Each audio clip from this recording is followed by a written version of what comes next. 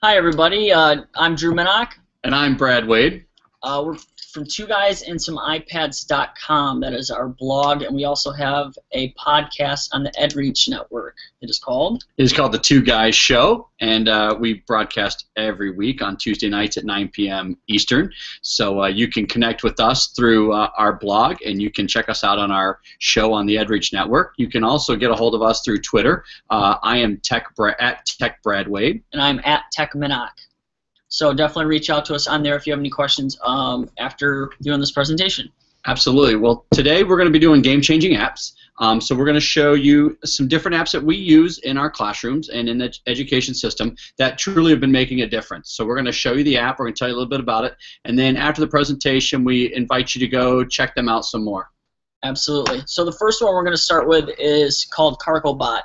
It is an app, which you can't see, but it is an app to teach kids the basics of coding. It is for an elementary school setting, and what it does, it is more of a drag and drop your commands, so you can, it's for the iPad only, by the way, and it is sponsored by code.org.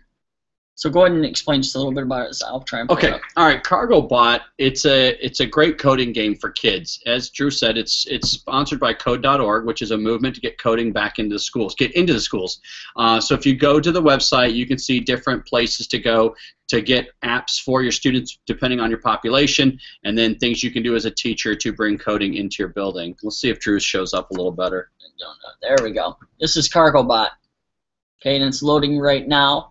It was the only, I believe it's the only, it's definitely the first one, the first app ever created solely on an iPad using another app called Codia, which allows you to code and create games that you can put into the App Store, actually. That one is $9.99, but CargoBot is free. CargoBot is free, yep. We love free. Yeah. So we recommend going through the tutorials with the students. Each one of these tutorials will give you a sample, or teach you each kind of like little thing about the game, each step that you need to do, tricks of the trade, I guess. Mm-hmm. And you just drag and drop commands. That's one of the beautiful things about this, is because we're dealing with kids, it has the drag and the drop. As you see, as Drew just goes, he just grabs one of those arrows off and drops it in a slot. Well, the commands, all of a sudden, when you hit go, the computer will carry out the commands. As you can see, you're training this robot, this cargo handler, to move across. Now, obviously, that was a simple example, but we're basically teaching the fundamentals and preparing kids to learn how to code. And it's not only digital, which this is an amazing app, but this is another analog version that you can use, which is absolutely awesome. And we don't just have kids do one or the other. We pair the analog sheets, which looks like this. They're laminated, so the kids just need a dry erase marker. And this is something Drew created. This has been created by us. This is not on the app. And then they have each level, so it tells you where you start and then where you finish, or what the goal is of that specific level. And we created one of these for each level, so that way, since we share 10 iPads, if Brad has the iPads in his classroom, my kids can grab the level that they are on and then problem solve this. If they think they got it, then they can come out and plug it into my teacher iPad to see if they solved it correctly. But it's also great because it stops at just plug and guess, kind of, I don't know, method. Yeah, it's sometimes it's trial and error, but you know what, kids, they want to get feedback right away, and we know in this day and age of instant gratification, we want to kind of make sure that's not what's happening. So, like any other lesson, when you bring this up, it's all what you put into it and how you approach it and teach them how to use it.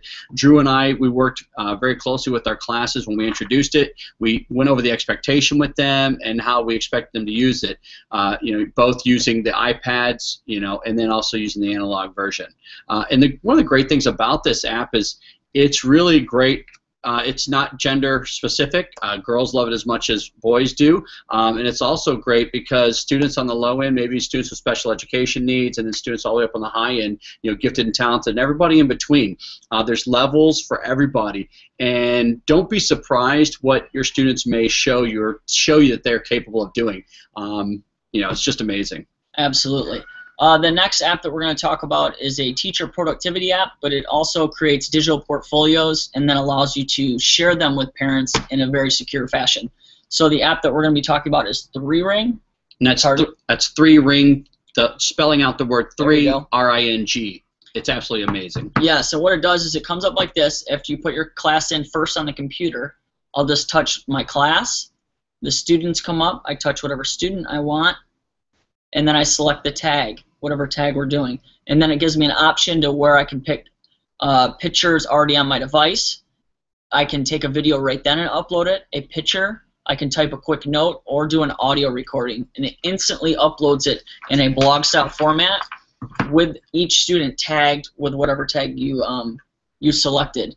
And then you can go into the website and share that with the parents securely, so they can only view their child's documentation. Drew, how hard was the setup? What did you have to do to set it up? It takes about 2 minutes to set up. All you need to do is go to 3ring.com, click on teacher. It is free. Again, we love free. Awesome. So you just type in your information, and then you enter your students. It is that simple to do. And then you just log into the app. We recommend documenting things and capturing moments of learning on the app itself, because it just uploads a lot easier rather than taking pictures normally and then going back and uploading them. And what's another reason we like that? Well, there's a lot of cool things. It's because, you know, one thing is now when you take pictures right inside the app, whether you have Wi-Fi or not, because, you know, like if we're doing it on the phone, you know, I've got connectivity. But if I'm on an iPad, that's a school iPad, and I'm out of the room or I'm on a field trip or something, I can still take pictures inside the app, and it will upload in the app. As soon as I get connectivity, I come back to my school, boom, then it will upload up to the website and into my format where everything will be in there. Also, Brad had an issue last year where he's taken pictures and just made like a photo album in the photo album on my iPad, yeah, for each student. So this, next thing you know, his whole device is filled up. It was January of last year, and I came to Drew with this problem, and then we discovered 3Ring. Actually, Drew discovered it, and that was just amazing, because now I don't have to fill up my device. I can upload everything to 3Ring. And here's a couple little tricks of the trade, okay? Like with every student, you put an email or two parents' email. So that's how it knows when you tag a student's name, then it says, oh, that student goes with this email. Boom, it'll shoot it off. Here's one of the things. Drew and I both do this. You can do a whole class, and like I just call it students or class. I call it 4th grade class. Okay, yep. I call it students in class. And so what it is, it's like one tag, but it has every parent email. So that way, if everybody's in the picture, you don't have to tag every student. You just tag the one. And then a couple things we've done is we also made our administrator in there. We made like a little administrator. So basically, a student in our class is identified with our administrator's email. So if it's something we want to share with our administrator, or we have a coordinator here with different things, we can share it with them. We can tag them, and it'll shoot it off to them. That way, it's easy to share exciting things you do in the classroom, because it's hard to run down to their office when you want to share things with them. So this is an easy way to do it, where you just tag them in the picture just as if they're a student in your classroom, and then you can share it and shoot them an email as well. Now, can you make any notes? Can you share anything with parents? Like if I share something, is there anything, can I tell them what's going on? That's the great thing, is once you share it with the parents, you can comment back and forth. So you can tell them what's going on. They can ask questions back and forth, and that's one of the great things, because we're a sustainable school here.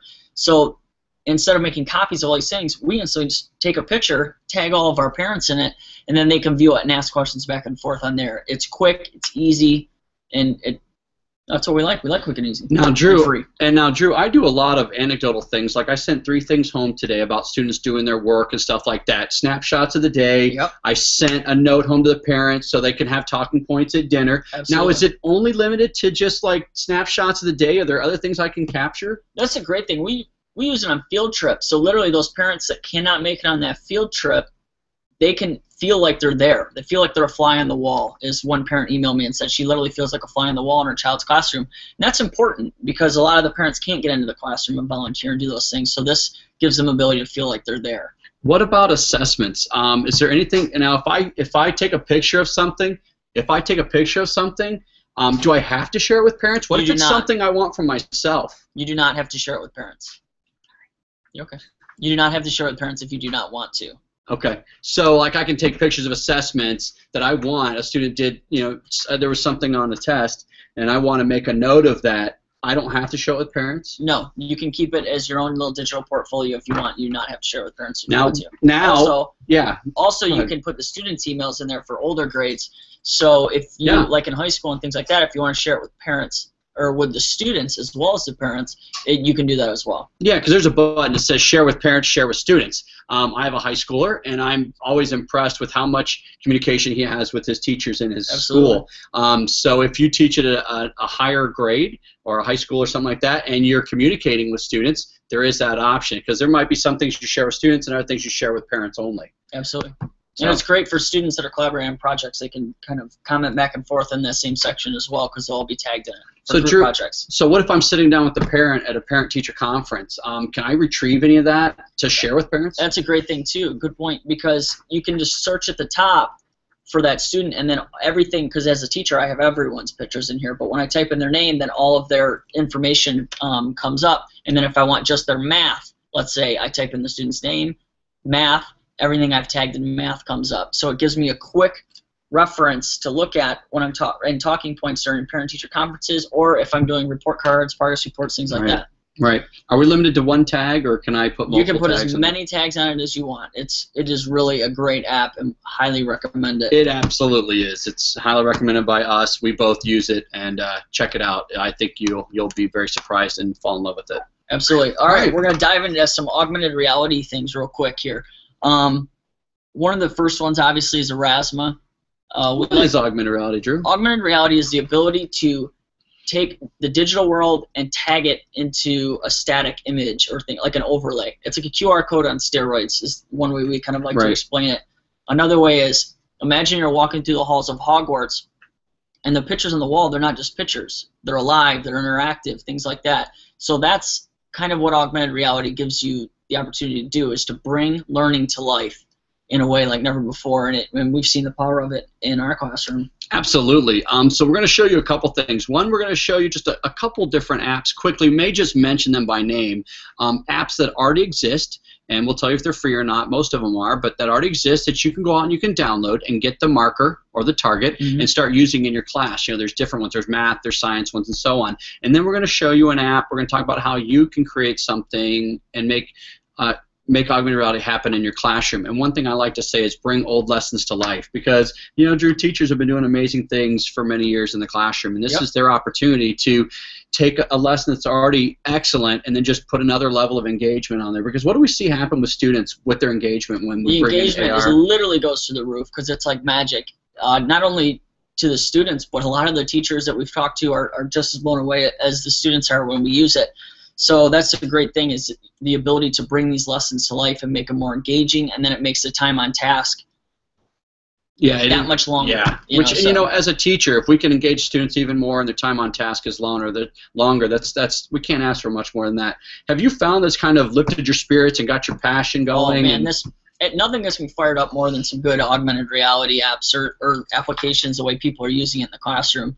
We love hearing different stories from people sharing them with us through our PLN on Twitter, and it's real powerful. So we're just going to talk about a few apps that you can use and kind of how we use them, and then how you can create it real quick. And if they want more information, what can they do after this? Definitely go to our blog on twoguysandsomeiPads.com with video tutorials and all this kind of information. Yeah, so everything we mentioned is there, and even stuff we haven't mentioned will be there. So because we're up against the clock, we're going to just mention a few, and hopefully with this we can give you a good idea of what you can do into your classroom to truly transform learning. And we believe that you're going to find a renewed passion for teaching and learning, and you're going to see the excitement in your students. Absolutely. So we're going to start at the lower level, early childhood, and we'll kind of work our way up. Perfect. So 2 apps for early childhood setting is AR flashcards. It's just flashcards for letter recognition. They just look like normal flashcards, but when you use the augmented reality on top of it, a 3D figure like an A for alligator pops out of the flashcards, and then it's great for letter recognition, keeping kids on task. And the other one is AR flashcards again, but the AR flashcards space. It does the planets, the whole solar system, with great information about them, and these are awesome. These are at a nice lower level, so it's for kindergarten, first, second grade, something like that. Absolutely. They're very engaging, and just think about it. Static flashcards. You might have color ones, whatever, but they don't do much after you put them on the table, and it's hard to keep little Johnny sitting in his seat past A, B, C. And then, now with this level of engagement, as Drew mentioned, you have 3D models coming to life, and you can even have a couple on there, and the students hit the picture, and then it talks to them. Excellent. So definitely check out both those by Michelin Media. The next one is Color Mix, COLAR Mix, and this is an engaging coloring activity that you can definitely manipulate and change to really bring learning to life in other curricular activities. Let's talk about that, Brad. Absolutely. Color AR, and you can see a lot more about it on our blog. It's one of the hottest things out there. And the great thing is you know what, you're only limited by your creativity. We use this to inspire creative writing. Yes. We've brought them out, and so now we've had students color these pictures with their own flavor, their own taste, and then we bring them to life, and now they have an image to go with their story. And you talk about being inspired to do creative writing. The kids are on task even longer. They love to create the stories. They're passionate about it, and they even love to share them afterwards. Students that don't normally like to share, we're loving it and wanted to write more.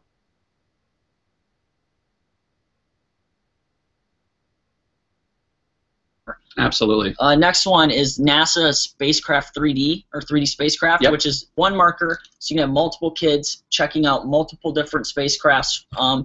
Unbelievable detailed, this app with NASA, and again, that one's free as well. Yeah, absolutely. Highly recommended. Now we're getting up to the middle school, high school. Actually, you can use NASA Spacecraft any level, Color AR any level. I think even the high schoolers would enjoy coloring. You'll have to check it out, though. Definitely. Another one is Daiquiri. They come up with a lot of things with Anatomy 4D, that app that is more high school, and then even to the college level of learning. Right. Next thing is a Planets app. It's augmented reality. It's an app that we helped develop, where you can actually bring the solar system and put it right on your table. Absolutely. It's fascinating.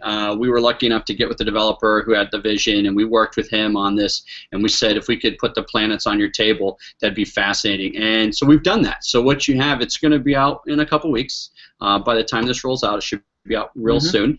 Look for it in the App Store. The great thing is you can bring any planet to life on your desk and get more information. So that's going to be, an upper L, middle school, and a high school level. And the last one, real quick, is Erasma, which is an open source app that allows you to create your own augmented reality or have your students create it. You can create it on the device or online on a computer using the Studio account.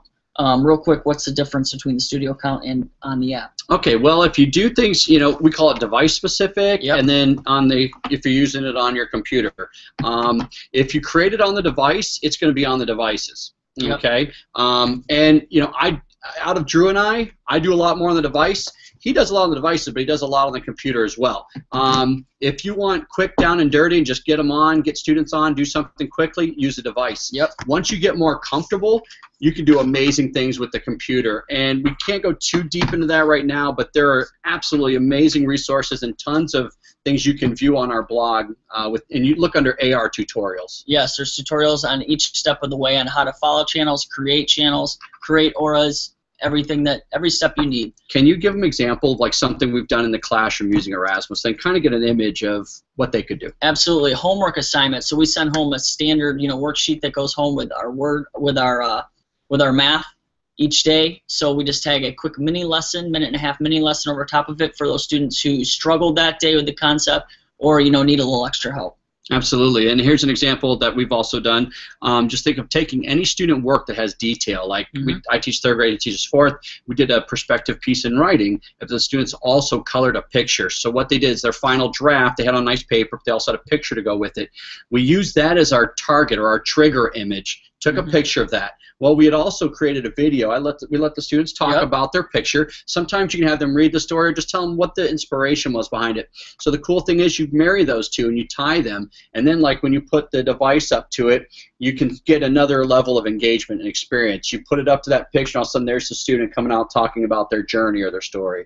Absolutely, it's real powerful. So give these apps a try. Hopefully they'll change the game in your classroom because they definitely have changed the game for us. Absolutely. So please enjoy it. Check out our blog. If you have questions, feel free to hit us up on Twitter. We're out there. We'll be happy to talk to you, and we wish you the best on everything. Definitely. Thank you. All right. Thank you.